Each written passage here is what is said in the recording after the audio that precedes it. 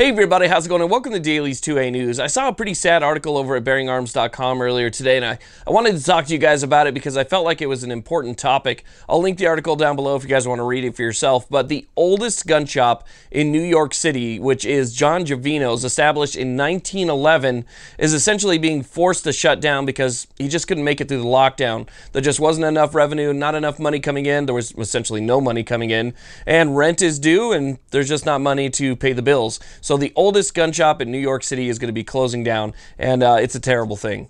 Now, stuff like this really drives me nuts because you know that Cuomo and de Blasio absolutely love this.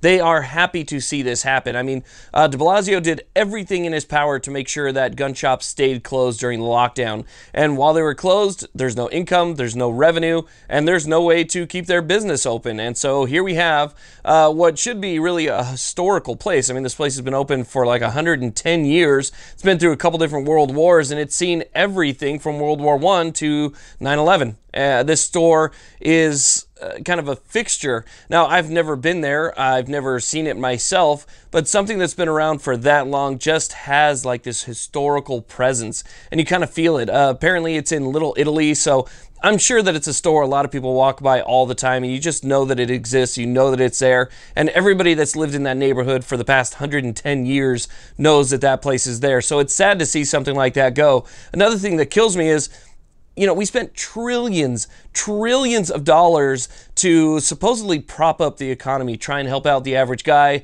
and really just try and focus on small business. That's what we were told. Well, millions upon millions, if not hundreds of millions of dollars were sent to these totally unnecessary places.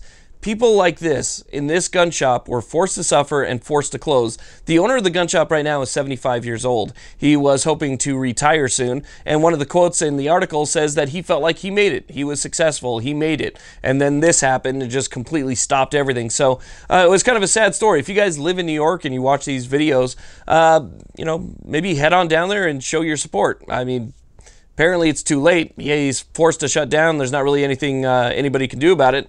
But still, I think that seeing something like that go that's been around for so long and supporting the Second Amendment community for so long is just it's a sad sight to see. And I think it's the politicians' fault for making this happen. And I think it's the broader politicians' fault. You know, the federal government, who's supposed to be bailing out small business, instead is bailing out all of these other interests that they have instead of the people who actually need the money. So it's just, you know, it's something I don't like to see. Anyway, I wanted to let you guys know about it. Again, you could read the article. I have the link down below. I want to thank you all very much for watching. Please like, subscribe. Have a great day.